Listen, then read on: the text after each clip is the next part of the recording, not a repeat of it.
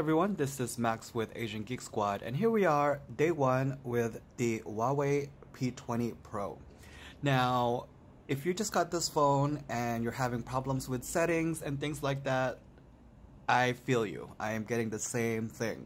One of the first things that really frustrated me with this device is when I received notifications, it actually wouldn't show me the information, and it would just say messages, and it would just say the app that was sending it, and it was really frustrating because I would go through privacy and there was nothing turned on. However, I realized when I turned on Face Unlock that it actually won't show you the information until it recognizes your face.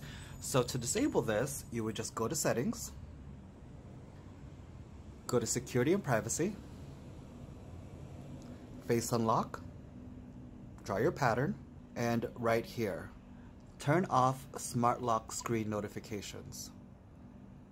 So now it will actually show the notifications even before it recognizes your face. Now, one thing I like to do on the weekends is go cycling, and I was really frustrated because for some reason it wouldn't track my cycling. It would just kill the app. I turned it on a couple times and I realized that Huawei would actually kill the application if it was using too much battery in the background. To disable this, go into Settings, and then here we're going to go into Battery, and click on App Launch right here. And pretty much you want to turn off any applications that you will use that will kill. Now pretty much here you want to turn off all the applications you will use that may drain battery in the background. So for example, for me, the first thing we're going to look for is Runkeeper. Turn that off.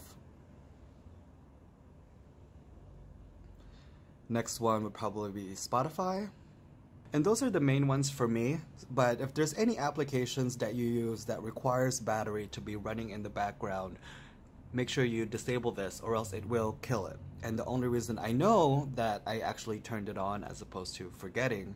Now the only reason I know I actually turned it on as opposed to forgetting was I went into my Runkeeper activity, and the first time I set it up, it killed it at 4 minutes and 34 seconds. After I did my lap, I turned it on again, and the second time it killed it at 8 minutes and 7 seconds. After that, I actually didn't turn it on because I was just really frustrated on this device.